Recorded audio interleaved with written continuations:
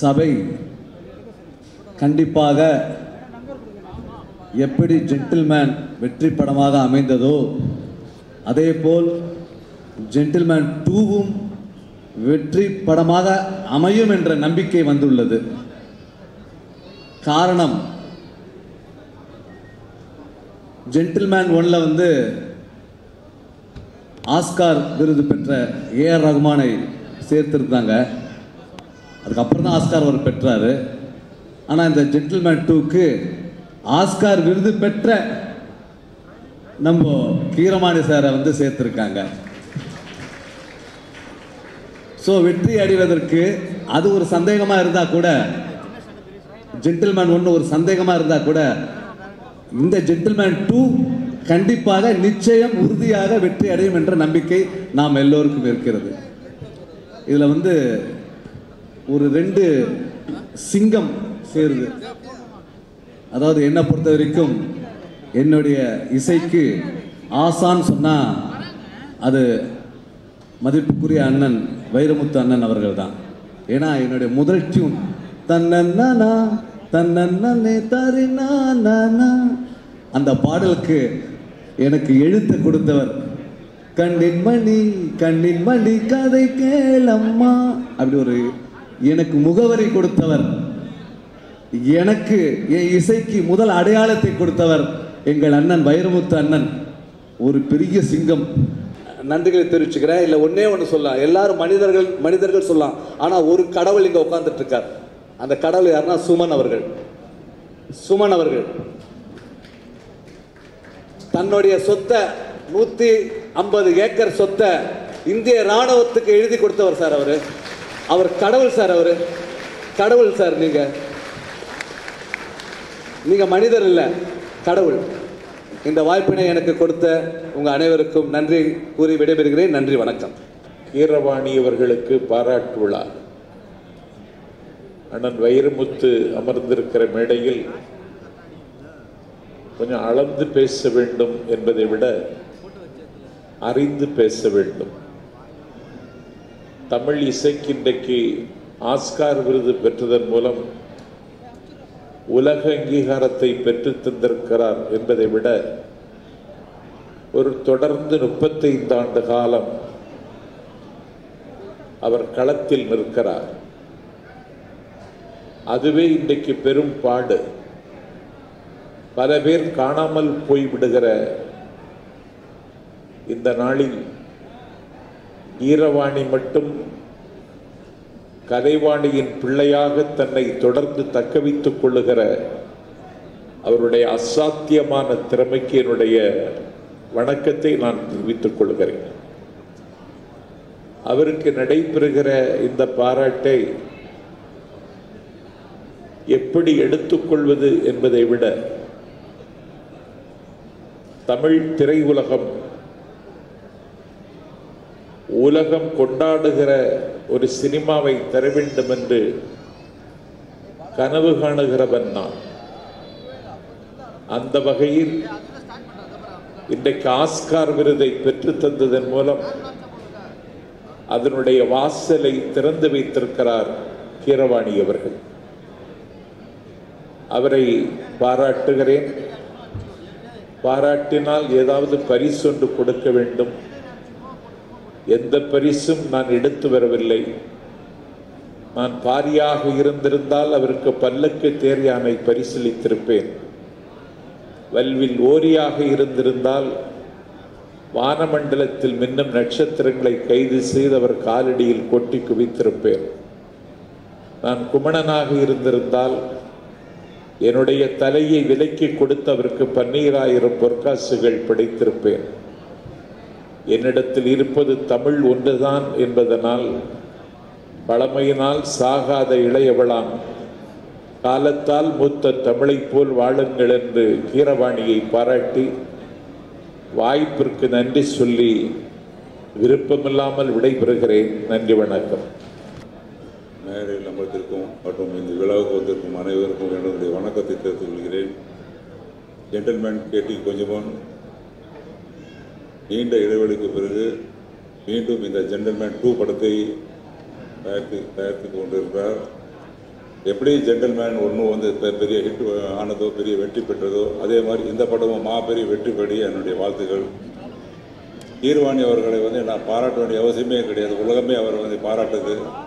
அவருடைய நாட்டு பாடல் வந்து உலகம் ஃபுல்லாக எல்லா மொழி மக்களும் அதை ஆடி பாடி கொண்டாடுறாங்க.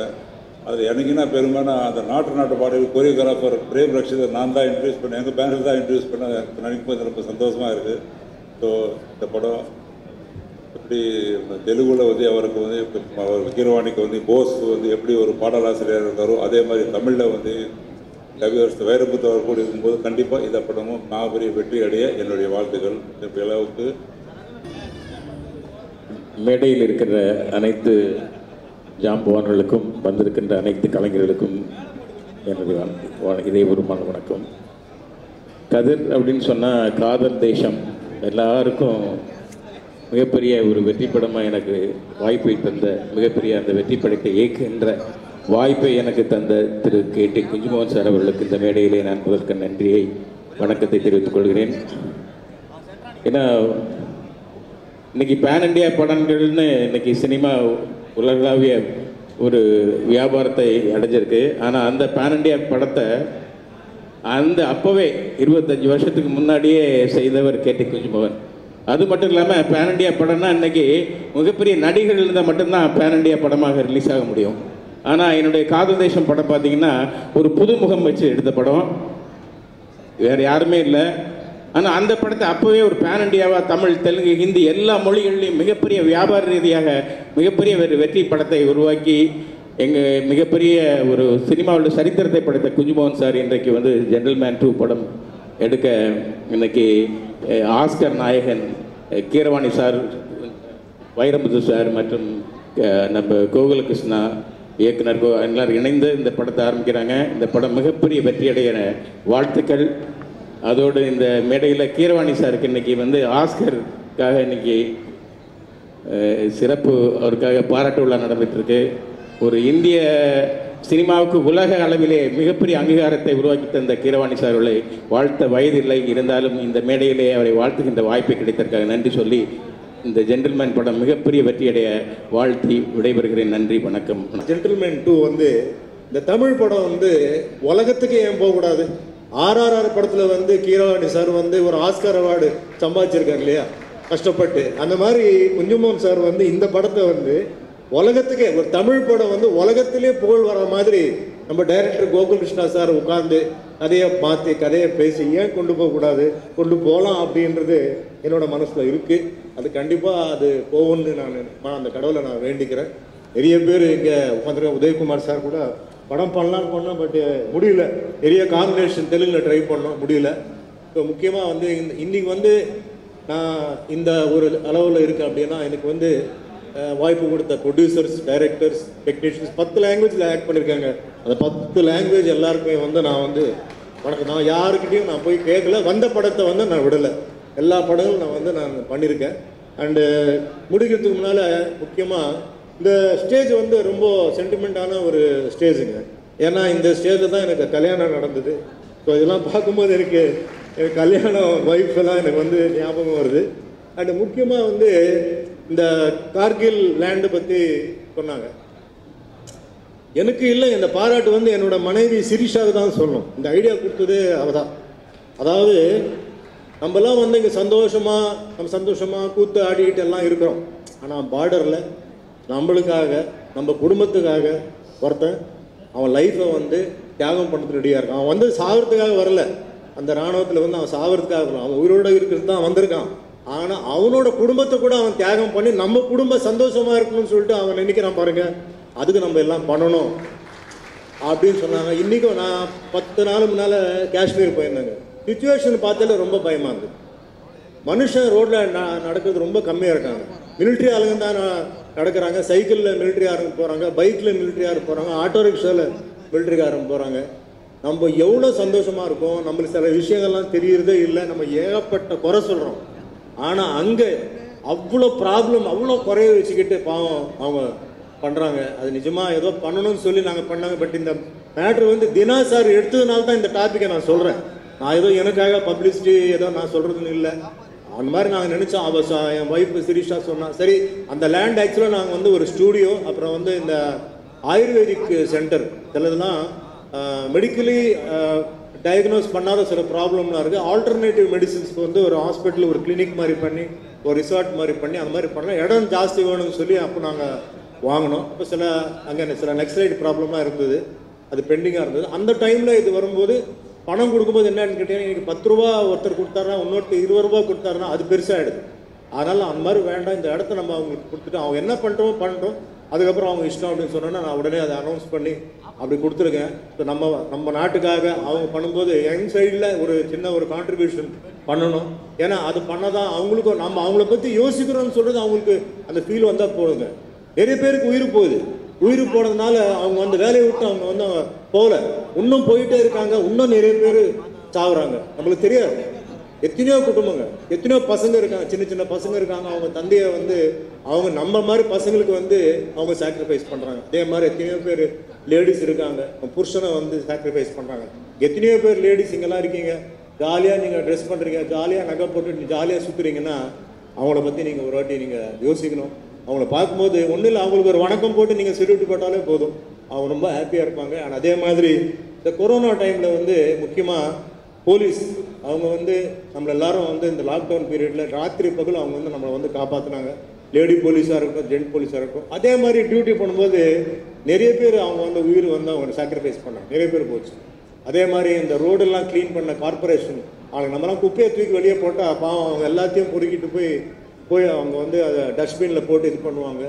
அதே மாதிரி முக்கியமாக சொல்லப்போனால் விவசாயிங்க வந்து நம்ம அந்த டைமில் தெரியல, நம்ம வந்து ஷாப்புக்கு போனோம், அரிசி வாங்கணும், பருப்பு வாங்கணும், எண்ணெய் வாங்கணும், அதெல்லாம் முடிஞ்சுது. அவங்க போகாமல் வேலைக்கு போகாமல் இருந்தால் நம்மளோட கதி என்ன நீங்கள் யோசிச்சிருக்கணும். ஸோ அது லாஸ்ட்டில் வந்து நான் யாரை சொல்கிறேன்னா, டாக்டர், நர்சஸ், சொந்த ரிலேஷனே கிட்ட போக முடியாது, சொந்த ஃப்ரெண்டே போக முடியாது, புருஷன்கிட்ட பொண்டாட்டி கிட்ட போக முடியாது, பொண்டாட்டி கிட்ட புருஷன் போக முடியாது. அந்த மாதிரி சுச்சுவேஷனில் டாக்டர், நர்ஸுங்க நம்மளுக்கு வந்து அவங்க பண்ண உதவி நம்ம எப்பவுமே மறக்க முடியாது. ஏன்னா அவங்க லைஃபும் டேஞ்சரில் போட்டு அவங்களும் ரிஸ்கில் இதாகி நிறைய பேர் அவங்க உயிரை நம்ம கொடுத்துருக்கோம். இதெல்லாம் நான் ஏன் சொல்கிறேன்னா, நம்மலாம் வந்து இந்தியன்ஸுங்க, நம்மளுக்கு வந்து ஒரு சென்டிமெண்ட் இருக்குது. அது வந்து மற்ற ஊரில் கிடையாது, இந்த ஊரில் தான் அந்த சென்டிமெண்ட்லாம் இருக்குது. அதை வந்து நீங்கள் மறக்காமல் இருந்து, அதே மாதிரி நம்ம ஃபிலிம் இண்டஸ்ட்ரி இப்போ தமிழ், தெலுங்கு, கன்னடம், மலையாளம், ஹிந்தி இவங்க எல்லாருமே வந்து கிளப் பண்ணுறது யாருன்னு என்ன கேட்டிங்கன்னா ஃபிலிம் இண்டஸ்ட்ரி தான். அதுக்கப்புறம் வந்து கேம்ஸ், ஏன்னா மற்ற எல்லாத்துலேயுமே வந்து சில ஃபீலிங்லாம் இருக்குது. இன்றைக்கி மேடையில் வந்து எல்லா சவுத்துலேருந்து எல்லாமே வந்தாங்க. குஞ்சுமோன் சாரை பற்றி அவ்வளோ அழகாக பேசுகிறேன், நல்லா பேசுகிறேன், உண்மையிலே ரொம்ப பேசினேன் அவரை பற்றி. ஏன்னா அவருக்கு இருக்கிற ரிஸ்க்கு, அவருக்கு இருக்கிற ஒரு கட்ஸ் அந்த டைம்லேயே. அதுக்கப்புறம் எல்லாரும் ஆரம்பித்தாங்க. ஸோ அந்த மாதிரி ஒரு பேனரில் நான் வந்து முதலாளிகிட்ட நான் ஒர்க் பண்ணது ரொம்ப எனக்கு சந்தோஷம். கோகுல் கிருஷ்ணா சார் எனக்கு வந்து அந்த கேரக்டர் பற்றி சொன்னாங்க, ரொம்ப different character, regular routine character இல்லை. இன்னைக்கு படம் வரும்போது உங்களுக்கு தெரியும். இப்போ பிரசாத் சார் சொன்ன மாதிரி இந்த படம் நல்ல ஹிட் ஆகணும். மறுபடியும் சொல்கிறேன், இந்த படம் ஒரு இன்டர்நேஷ்னல் ஃபிலிம் ஆகும், உங்கள் ஆசீர்வாதத்தினால கண்டிப்பாக ஆகும். இந்த சொல்லிட்டு எனக்கு வாய்ப்பு கொடுத்துக்கு, இந்த பேனரில் ஒர்க் பண்ணுறதுக்கு எனக்கு வாய்ப்பு கொடுத்த ஸ்ரீ குஞ்சுமோன் சாருக்கு, மற்ற எல்லா டெக்னீஷியன் எல்லாருக்கும் வணக்கம். வாழ்க தமிழ், வாழ்க தமிழ்நாடு. தேங்க்யூ. இந்த வாய்ப்பு கொடுத்த திரு குஞ்சுமோன் சாருக்கு நன்றி. Very excited to work with amazing cost and legendary technicians, Keeravani sir, Totadharni sir, Vairamuthu sir, Ajay Vincent sir, and then Satish Surya, Tapas sir, and Varsha and Purnima. எல்லாருக்கும் ரொம்ப நன்றி. We are very excited to start the shoot. And நான் வந்து Kunjumon sir படம் பார்த்து தான் வளர்ந்துட்டேன். And my சினிமாவில் dreams வந்ததெல்லாம் அவர் செட் பண்ண bench mark and all those. So ஒரு ஃபேனாக தாண்டி இப்போ இந்த படத்தில் ஒரு டெக்னீஷியனாக வேலை செய்கிறது அப்படிங்கிறது வந்து சந்தோஷத்தை தாண்டி 3 மடங்கு ரெஸ்பான்சிபிலிட்டி அதிகமாக இருக்குது. பிகாஸ் சார் செட் பண்ண பெஞ்ச் மார்க் அப்படி. அண்ட் இந்த பேனரில் படம் பண்ணுறது அப்படிங்கிறது வந்து it's a biggest blessing. And we are working hard day and night to give a best film. Thank you. Kunjumon அவர்கள் ஒரு திரைப்படம் எடுப்பதற்கு எதை மூலதனமாக வைத்திருக்கிறார் என்று நான் ஆராய்ந்து பார்த்தேன். ஒரு திரைப்படம் எடுப்பதற்கு குஞ்சுமோன் வைத்திருக்கிற மூலதனம் அபூர்வமானது. அவரது மூலதனம் பொன்னல்ல, பொருள் அல்ல, நிலம் அல்ல, பணம் அல்ல. இவைகளெல்லாம் மூலதனமாக இருந்தால் கரைந்துவிடும், காணாமல் போய்விடும், ஒரு தோல்வியில் துவண்டு போய்விடும், காற்றில் பறைந்து போய்விடும். ஆனால் குஞ்சுமோன் ஒரு திரைப்படத்திற்கு வைத்திருக்கிற மூலதனம் துணிச்சல். துணிச்சல் என்ற ஒரே மூலதனத்தை வைத்து கடந்த 35 ஆண்டுகளாக தன் வாழ்க்கையை துவக்கிக் கொண்டிருக்கிறார் வெற்றிகரமாக. வேறொரு மனிதனுக்கு, இந்த மனிதனுக்கு நேர்ந்த துன்பங்கள் வந்திருந்தால் அவர் ஒன்று துறவியாகி இருப்பார். துன்பங்களிலிருந்து மீழ்வதற்கு, சுகமாக வாழ்வதற்கு ஒரே வழி துறவியாதல். அல்லது அதிலிருந்து முற்றிலும் விடுபட வேண்டும் என்றால் அரசியல்வாதியாதல். அரசியல்வாதியாகி போகியிருப்பான் அல்லது துறவியாகி போகியிருப்பான். குஞ்சுமோனுக்கு நேர்ந்த துன்பங்கள் ஒரு தனி மனிதனுக்கு நேர்ந்திருந்தால், ஆனால் குஞ்சுமோன் ஒரு தலைமுறைக்கு பிறகு மீண்டும் நான் ஜென்டில்மேன், மீண்டும் நான் திரைப்படம் எடுப்பேன், மீண்டும் வெற்றி கொடி நாட்டுவேன் என்ற தைரியத்தோடு, துணிச்சலோடு, லட்சியத்தோடு மீண்டும் இந்த திரைத்துறைக்கு கொடிநாட்ட வந்திருக்கிறார். அவருக்கு என் வாழ்த்துக்கள். எஸ்பி பாலசுப்ரமணியத்திடம் கேட்டார் கே. பாலச்சந்தர், ஒரு புது இசையமைப்பாளரை அறிமுகம் செய்ய வேண்டும் என்று ஆசைப்படுகிறேன். என் உயரத்துக்கு வேண்டும், என் தரத்துக்கு வேண்டும், என் கலை சாதனைக்கு நிகராக ஒருவன் வேண்டும், இசை அறிந்தவன், பண்பாடு அறிந்தவன் வேண்டும், என்னை தொல்லை செய்யாதவன் வேண்டும். யார் அப்படி ஒருவனை எனக்கு சொல்ல முடியுமா என்று கேட்ட பொழுது எஸ்பி பாலசுப்ரமணியம் கவிதாலயா நிறுவனத்துக்கு சொன்ன ஒரே பெயர் கீரவாணி, திறம் தெலுங்கு தேசம். வரச்சொல், நல்லா இருக்கு உன் இசை, ஆனா உன் பேரு கீரவாணி இல்ல, மரகத மணி என்று பெயர் வைத்து என்னிடம் ஒப்படைத்தார். அதுதான் வானமே இல்லை. ஒரு 35 வருடங்களுக்கு முன்பு கீரவாணியிடம் நான் கண்ட அதே இசை இல்லை, அதைவிட பெரிய இசை இருக்கிறது, அதே பண்பாடு இருக்கிறது, அதே பணிவு இருக்கிறது, அதே கனிவு இருக்கிறது. ஜென்டில்மேன் என்று குஞ்சுமோனு கருத்து நான் கருத வேண்டியவர் கீரவாணி. அதுக்கப்புறம் வைசாக் போய் அங்கே கான்ட்ராக்ட்ஸ் எல்லாம் பண்ணும்போது அங்கே தான் நான் பிறந்தேன். அதுக்கு நான் ஃபீல் பண்ணுறது என்னென்னா, எப்போவுமே IIM A Tamil soul thought in Telugu பாடி, அப்படி தான் நான் ஃபீல் பண்ணுறது. அது மட்டும் இல்லை, வாழ்க்கையில் சம்பாதிச்சு ஏதோ ஒரு பிரெட் அண்ட் பட்டருக்காக இங்கே வந்து மியூசிக் இண்டஸ்ட்ரியில் ஒர்க் பண்ணி 22 வருஷமாக நான் இங்கே சென்னையில் தான் இருந்தேன். அதுக்கு சில காரணத்துக்காக ஹைதராபாத் ஷூட் பண்ணியிருக்கேன். தெலுங்கு படங்கள் எல்லாம் அங்கே தான் பண்ணணும்னு ஒரு ரூல் கொண்டு வந்திருக்காங்க. அப்போ ஹைதராபாத் ஷூட் பண்ணியாச்சு. மறுபடி என்ன இங்கே தமிழ்நாட்டு கூப்பிட்டு வந்து இந்த தமிழ் படம் பண்ணணும்னு சொல்லிட்டு ஃபோர்ஸ் பண்ணவர் தான் குஞ்சுமோன் சார். அவரை பற்றி ஒரே ஒரு வார்த்தை சொல்கிறேன். அவர் போலீஸ்காரன் மாதிரி மீசை வச்சிருக்காங்க. ஆனால் போலீஸ்காரனுக்கு அவருக்கு ஒரு ஒரு ஒரு சம்பந்தம் இருக்குது. யாரோ ஒரு போலீஸ்காரன் வந்து நார்மலாக சொல்லுவாங்க, யுவர் அண்டர் அரெஸ்ட்னு சொல்லுவாங்க. அவர் கூட என்னை அரெஸ்ட் பண்ணிட்டாங்க, அன்போடு அரெஸ்ட் பண்ணிட்டாங்க. சார், உங்கள் இதயத்தில் நான் ஒரு ஜீவிதாந்தம், ஒரு ஃபரெவர் நான் ஒரு கைதியாக இருப்பேன். ஸோ இந்த படத்துக்கு நான் என்ன செய்ய வேண்டுமோ அதெல்லாம் வித் 100% சின்சியாரிட்டி, வித்தவுட் காம்ப்ரமைஸ் நான் பண்ணுறேன். உங்களுக்கு இதுக்கு முன்னாடி சொன்னேன், இப்போ சபை மூலமாக மறுபடியும் சொல்கிறேன். அப்புறம் நான் சென்னையில் இருக்கும்போது நிறைய கோயிலுக்கு போனேன். நான் பார்க்காத கோயில் கிடையாது. ட்ரிப்ளிகேன் பாரசார்த்தி கோயில், மயிலாப்பூர் லெஸ் கார்னரில் கபாலீஸ்வரர் கோயில், இந்த மாங்காடு எல்லா கோயிலும் சுற்றி பார்க்குறது உண்டு.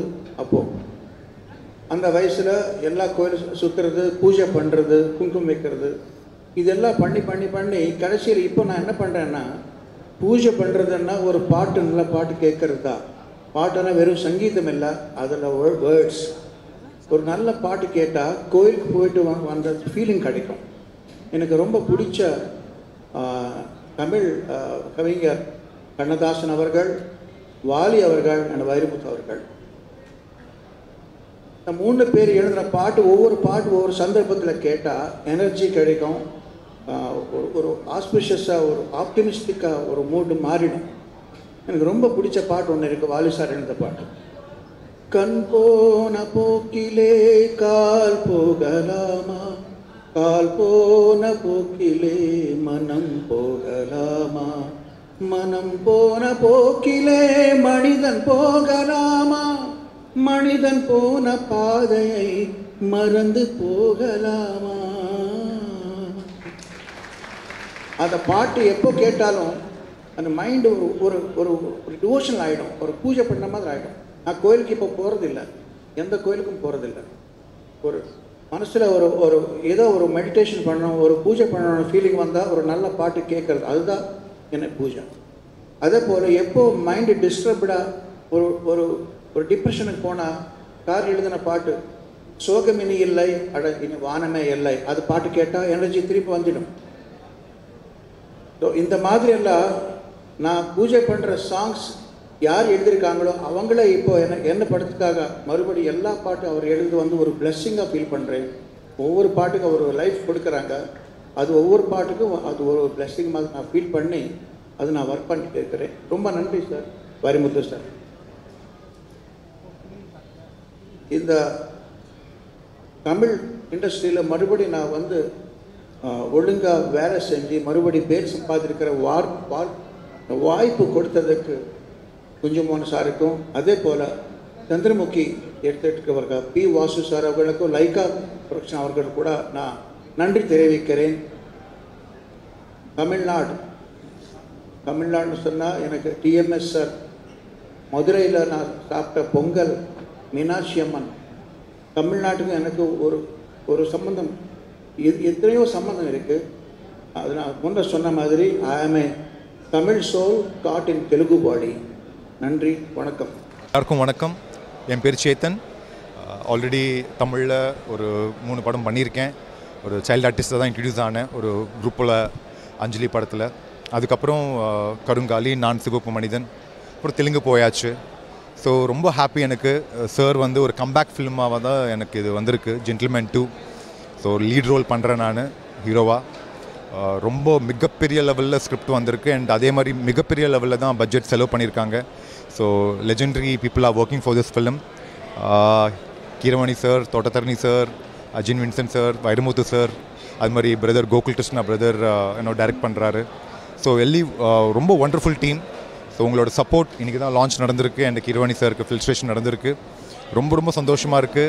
ஏன்னா இனிமேல் ரெகுலர் ஷூட்டிங்கை போக போகிறோம். ஜென்டில்மேன் எவ்வளோ பெரிய சக்ஸஸ் வந்ததோ சங்கர் சாருக்கு அண்ட் கேடி சாருக்கும், அந்த பூர்ண வைபோகம் வந்து திருப்பி எங்கள் கேடி சாருக்கு வரணும்னு நான் மனப்பூர்வமாக கடலில் வேண்டிக்கிறேன். ஜென்டில்மேன் 1 விட பெரிய லெவலில் சக்ஸஸ் ஆகணும்னு சொல்லிட்டு எல்லாருக்கும் நீங்கள் உங்களோட பிளெஸிங்ஸ் இருக்கணும்னு மனப்பூர்வமாக வேண்டிக்கிறேன். Thank you so much. Thank you. Hello to everyone. This is Prachika Tehlan and I'm very excited to be a part of Gentleman 2, and it is a very exciting character for me which I'll be playing in the film as a lead. So it is going to be something very different that I have not done before. So I'm very excited and sharing the stage today with all the legendary people from the industry is a blessing and looking forward to it. Thank you so much. Nandri Namaskaram. Gentleman 2 படம் நடக்க போகிறேன். Gentleman 2 படம் செப்டம்பருக்கு shooting start ஆகுது.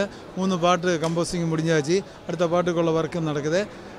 ஜானுவரியில் 2024 middle release ஆகிடும். Okay, gentleman இருக்குது. Subject நல்லா இருக்கிறதுனால அது பண்ணுறேன். Okay, all the best. இது மியூசிக்காக இதில் கீரவாணி சார், வைரமுத்து, மீதி தோட்டத்தரணி, அஜயன் வின்சென்ட். ஆக்டர்ஸ் எல்லாம் அப்கமிங் டேலண்டட் ஆகும்.